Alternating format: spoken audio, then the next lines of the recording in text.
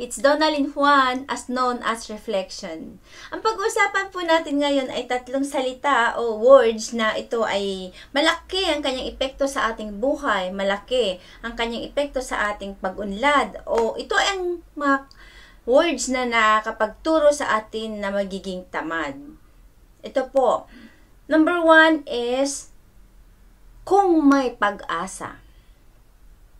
Ayan na po, kung may pag-asa.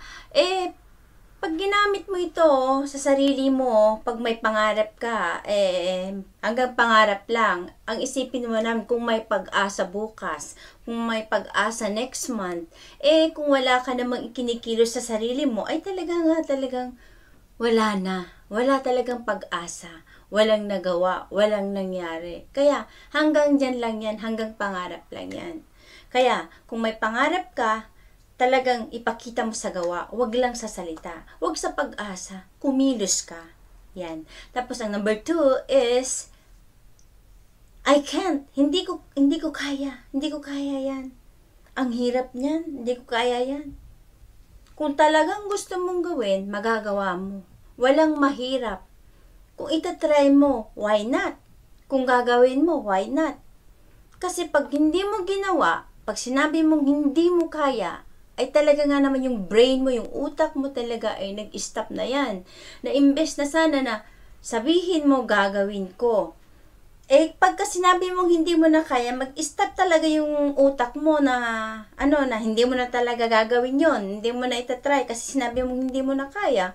Kaya imbes na sana na yung utak mo ay kikilos, sabihin ng utak mo na gumawa ng paraan na kung paano mo gagawin yon, kung ano ang dapat mong gawin para matapos mo yon o masimulan mo yung mga pinapangarap mo.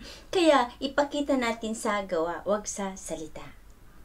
Tapos ang number 3 is ito po yung aking pinaka-hate talaga na word, yung subukan ko o subukan mo.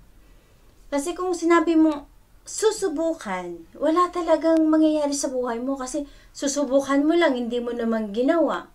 Huwag ka na magsalita, gawin mo na. Huwag mong sabihin na subukan ko. Kasi pag hindi mo na sinubukan, wala na. Wala nang nangyari. Nothing's happened.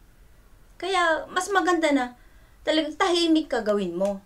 Huwag mong sabihin pa na subukan mo. Eto, kunyari, yung anak mo, pinagagalitan mo na sa harapan mo. Tapos sabihin mo sa kanya, subukan mong lumapit sa akin. O, diba? Hindi talaga lalapit yan dahil nga takot. Kaya, huwag ka nang magsalita. Gawin mo na kung ano ang dapat o ano yung mga pangarap mo, kumilos ka. Kaya, kahit na ano man yung mga pagsubok o yung mga kahirapan natin sa ating mga pangarap, o yan ay kaakibat ng ating mga pangarap. Yan ay kaakibat ng ating pag-asenso. Kaya kahit mahirap yan, kahit na ano pa yung mga pagsubok na yan, ay talagang lalaban tayo. Dahil pag nag-give up tayo, wala talagang mangyayari. Kaya lagi ko pong sinasabi, never give up is the key to success. 'Di ba?